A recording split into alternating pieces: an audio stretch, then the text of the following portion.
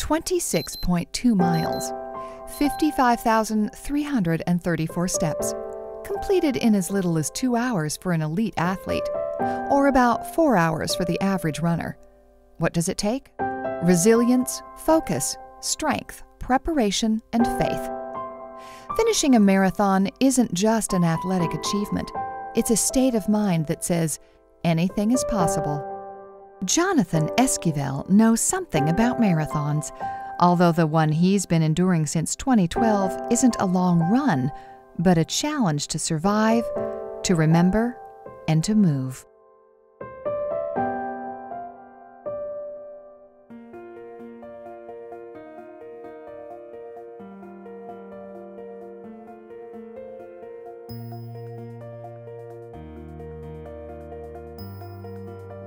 Serving on the San Antonio police force is an Esquivel family tradition. Jonathan's father, Robert, started in 1993 after retiring from the Air Force. His cousin is also with SAPD, and 3 other family members are retired officers. Soon after high school, Jonathan told his dad he wanted to go into the military or be a police officer.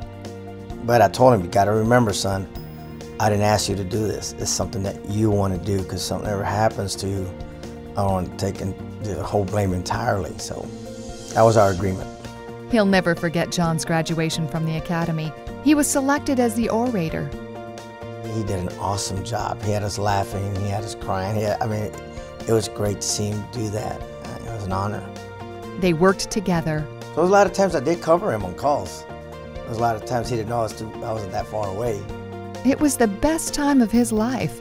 The guys are, oh, here comes daddy and stuff like that, or here comes your baby, and me and my son just laugh about it, but it was very unique to be able to do that.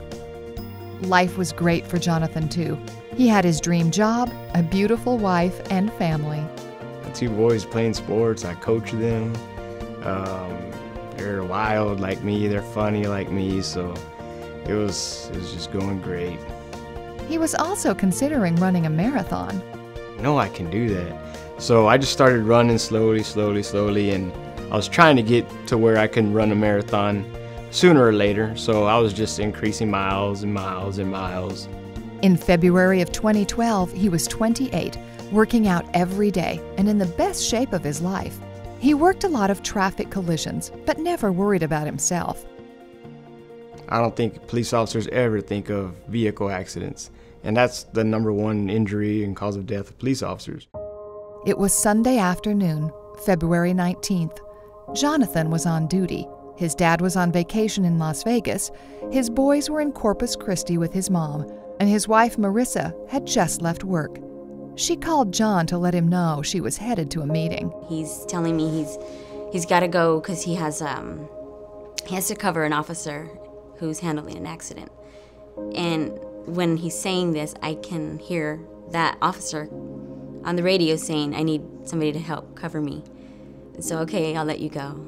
At the scene of the crash on Loop 410 near Callahan, traffic was already backed up when Jonathan arrived.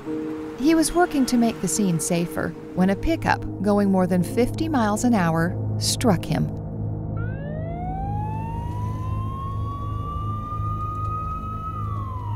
The driver didn't see him. He was texting. A few minutes later in Vegas, Robert's phone rang. It was his sergeant. I go, what's going on? He goes, it's John. I go, what's wrong with John? He says, he's been in an accident. He tells himself, okay, it's probably not too bad. And then he goes, it's bad, Robert. And I go, what do you mean, Sarge? What do you mean it's bad? He goes, they don't know if he's gonna make it. Marissa's phone rang too. It was another officer's wife. She tells Marissa that her husband needs to talk to her. He gets on the phone and he's like, has the police department tried to contact you? And I was like, no, why? And he started saying, well, because John was in an accident. It was too much to take. I started freaking out, and so I was like panicking. And then that's when my manager at the time, she grabbed my phone and she was like, who is it? And I was like, I don't know. They said John was in an accident. Her manager drove her to University Hospital, where trauma surgeon Dr. Daniel Dent was already leading the team caring for Jonathan. Well, we start always with the ABCs, airway, breathing, and circulation, and he clearly was not protecting his airway, so we intubated him. He also had drastically abnormal vital signs and oxygenation, so we put in 2 chest tubes, one on each side of his chest. He was unconscious and in severe shock. That didn't solve his instability right away, so we did an ultrasound of his abdomen, which was positive, suggesting there was some fluid in his abdomen, so we took him to the operating room. Thousands of miles away, Robert felt helpless. I remember I got on my knees and asked God to save him. He called his daughter, who was with John's mother, Ori, in Corpus. As soon as she gets the call, she looks at me and, oh, I'm sorry, hysterically starts screaming and says, Mom, it's John. She started throwing stuff in suitcases, loaded the car, and headed to San Antonio. And I was like, I didn't know how bad it was. I just didn't know. I just didn't want to think anything like, okay, when I get there, he might be dead. I didn't want to think anything. Marissa made it to the hospital. I didn't really want to ask what happened because I knew it was bad. By the reaction I got, I knew it was really bad. She just prayed and waited. Robert was on a plane home. It was the longest 3 hours of his life. This is parents' worst nightmare, you know. The flight attendant made an announcement to help him get off the plane quickly. And I'm running through the aisle, and these people I don't even know are saying, we're going to pray for him, we're going to pray for him. When he saw all of the police officers at the gate, he thought the worst. He hugged his nephew. And I said, tell me he's alive. She said, yes. He is, but we got to get you there quick. In the operating room, Dr. Dent and his team found extensive damage and a lot of bleeding. He had a bladder rupture, which our urologic colleagues came in and fixed very quickly. But most of the bleeding was from the arteries, veins, and tissues in his crushed pelvis. Once they were able to get him more stable, they could get a better look. We went to CAT scan and then found some of the bleeding in his pelvis. Metallic coils stemmed the bleeding. But Dr. Dent knew this was just the beginning of a very different type of marathon for Jonathan to endure. He was stable from a physiologic perspective, but at that point he still had a significant head injury, a cervical spine injury, a bad unstable pelvis that needed to be fixed, a bad ankle fracture that needed to be fixed. He was on a ventilator, and he needed to, and his urethra was transected and had not been fixed yet. The urinary drainage had just been temporized, so he had a whole lot of hurdles he needed to get over. I truly believe that trauma team was awesome. And the other thing that the chaplain told me was, just don't pray for your son, pray for the doctors. Pray that God will give them the wisdom, the knowledge to do everything they need to do to save him. They were able to see him briefly as he was moved from the OR to the surgical trauma intensive care unit. His face looked just like he got punched, and like his mouth was pretty swollen. So it looked like him, but it was just, he looked like he was in pain. Robert grabbed his hand. And I said, Pops is here, John. I whispered in his ear. I said, Pops is here. And he squeezed my hand. And that was enough for me. He had a cranial probe, he had a drain. I saw that he did have tubes. I was asking lots of questions. Dr. Dent gave them honest answers. He had a lot of significant injuries, but no one was the one that was going to take his life right then and there. So when that's the case, if there's not one that's foremost on my mind, then I just try to go head to toe. It was very bad, but he gave them hope. When you look at Officer Esquivel, you see a young, healthy guy who did not have dead neurons. He had a brain injury. He had a bony injury of his cervical spine, but his spinal cord did not appear to be transected. At the same time, he knew the risk of complications was significant. Blood clots and bed sores and urinary tract infections and pneumonias and wound infections and variety of complications that can come up that could be his undoing. Dr. Dent's team had consulted the orthopedic trauma team right away, and Dr. Ravi Karia's team did an initial evaluation. He had an absolutely awful injury, but it wasn't something that needed to be taken care of that night. As Jonathan lay unconscious in the STICU and his family sat by his bed day and night, Dr. Karia was planning for a very big operation. And so for those 2 to 3 days, I was just going through in my head how I was going to attack it, how I was going to fix it, and what we may need to do, and trying to get that plan together in my mind. It was the worst he's ever seen. And so what Jonathan broke was he broke that socket, which we call the acetabulum, along with his pelvis. And the socket was completely dissociated from the rest of the pelvis. And it's hard to say how many pieces it was in because there are too many to count. He knew it would take more plates and screws than he had ever used before. It's almost easy to think about how to get them back where they belong, but to hold them there is the hard part. He focused on the injury and the plan. He couldn't allow himself to think about Jonathan's family, all the police officers in the waiting room, or any of the news coverage. I did know his story. I knew exactly what happened to him. I knew he was out there helping people. He wasn't doing anything wrong. And I knew he had a life, he had a wife, he had kids. And so absolutely that puts pressure on you. But in surgery, that's not something you can ever really think about. With everything ready to go, they took him into the OR. He was doing well. He was cleared by the teams. Anesthesia thought he was doing well. And when we got in there, within an hour, he just was bleeding a lot. Jonathan's body couldn't handle the stress. They decided to give him a couple more days to heal. They took him back 3 days later. It was a very long case. Fixed him through the front, and then we actually had to flip him on his belly and do a separate incision in the back to finish it up. He had good news to report to Jonathan's family. And we told them that, we're happy with how it went, and now it's really on him. Like Dr. Dent, he was worried about complications. In addition to the crushed bones, the skin below his hip had ripped away from the muscle. That sounds awful, and it is really awful. And so there's a big pocket under his skin between his muscle where fluid accumulates, and it's a very, very high risk for getting an infection. Over the next 2 months, Jonathan had more than 10 procedures.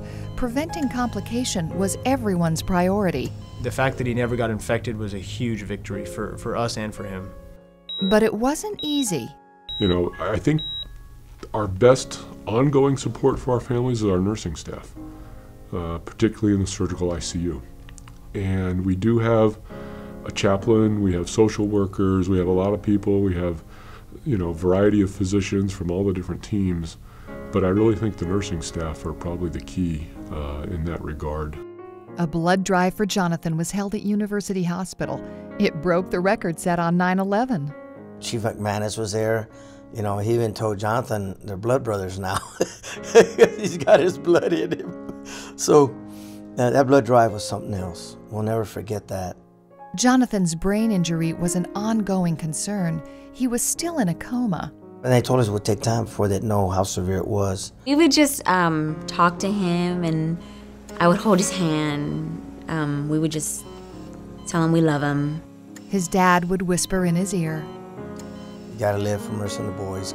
Since Jonathan wasn't awake, they really couldn't know if the injured nerves were working at all. The reason that's important is that if you don't know that early, you can't prescribe therapy to help prevent the complications from it. He was worried about too much bone growth around the injured hip. For some reason, when you have a bad head injury, the body, instead of healing those tissues with like tissues, muscle or scar, it heals with bone. If they didn't keep moving John's hip, it would have gotten stiff and stuck in a certain position. There grew a lot of bone just in those places I was talking about, but since we had such great therapists that came and saw him all the time, they prevented him from getting a bad contracture. They did neurochecks daily. Ori remembers the day he first really showed signs of improving. Move your toes, John. And he started, we were just in tears. I think in the back of my mind, I knew he was okay. I just knew it was going to be a very long time to see my normal husband. Jonathan did improve, but not overnight.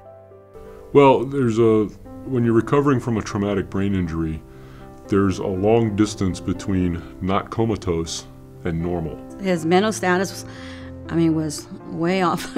He'd holler out things, and he had no sense of what he was saying. Jonathan has no memory of anything that happened the day he was hit or his stay at University Hospital. It's hard to believe, because I feel like I didn't live it. I didn't see it. I don't remember it. Even when he looks at photos. It's weird. It's like a special effect in a movie. It just wasn't me. It's a bad dream. Marissa didn't want the boys to see their father looking so bad. I just kept saying, when he looks a little better, when he feels better, you can see him. They finally did, about 2 months later. When we got there, they were like, Daddy! They were excited, kind of scared too, though. And they just came running up to the bed, and I just started bawling. I was just crying my eyes out. Now that he was awake, the hard work was all on Jonathan, with a lot of help from his family. To really get back to just the basic on, that's my wife, that's my family, these are my kids, and all that stuff takes some time to really kind of come back and re-get just that first basic thing that all of us take for granted. He had to relearn everything. Rehab always focuses on the basics at first, like getting up, getting yourself to the bathroom, learning how to eat, putting on your clothes, and as each successive step gets passed, each next step is more complicated. And then it gets harder. So at first, you just have to stand, and you put so much effort into standing, and then you got to remember how to walk, and you have to learn how to walk when your leg doesn't work the way it used to. I went through everything. They put me through the ringer. The one that I hated the most would have been speech therapy, trying to remember things. His mom remembers the time the therapist told him to write and send an email. I just stood behind him watching they were doing with him, and then at that time he went in there and put in his password, put in his email, and then he sent a love note to Marissa. That took away a lot of her worry. Wow, he's coming back. I thought, mentally he's coming back. He left inpatient rehab in June. His son started football in July. I would go out there at least in the wheelchair and watch and yell at the kids and try to coach them from the wheelchair. When he was home, he started off in a walker. And I was like, okay, he'll depend on that for the rest of his life. I thought he would be in a wheelchair for the rest of his life. So to see him actually walking, it's a really big deal for us. He was motivated by his boys. Whenever I got better, that's when I was able to help him out and start coaching again. He's a great father, he's a great husband, he's a great son, but all of that comes from him. And I don't think I've ever had a patient that's worked as hard as he has in his rehab. Exceeding expectations is a huge understatement. He's, in a way, proved us wrong. And that's fueling his motivation. And so he's like, look at me now, I'm only going to get better now. I think the first time he actually tried to run, we recorded it, and we were like, oh my God, it was so exciting. Sending me the video of when he first ran again, and was it a pretty run? No, it wasn't. But all he cared about was that he ran. They've presented his case at teaching conferences. They've all seen his X-rays, and so when he comes to clinic, no matter who's there, everyone has some knowledge of who this guy is before he gets there. And so we pop up the X-ray, and I said, how do you think this guy is doing? And then they walk in the room, and they're expecting to see a wheelchair. They're expecting to see, at the minimum, a cane. And he's just sitting there, just with a big smile on his face, kind of walking in and out. He's still struggling with nerve damage. Because I can't tell really what's hitting, what's going on. And so that is a really hard thing for him to overcome. He's back at work on light duty at SAPD. He's a photographer in the PIO office. It feels good to be working, and he enjoys the job. Will he ever run that marathon? He clearly has a lot of fight in him. And to me, that's what long distance running is about persistence. Oh yeah, we're going to be right behind him. We'll be there cheering him on, of course. I believe so. I haven't quit yet. Not going to quit. But at this point, after what he's shown, it's not going to be easy. It's not a 100% chance, but he hasn't shown any signs of quitting that I would be foolish to bet against him. Running a race would be an awesome accomplishment, but that's not really the finish line. I want to get back to the street. I want to throw on my uniform. I want to go out there and solve problems. What does victory look like for Officer Jonathan Esquivel? I want to be able to to save the guy next to me if I have to.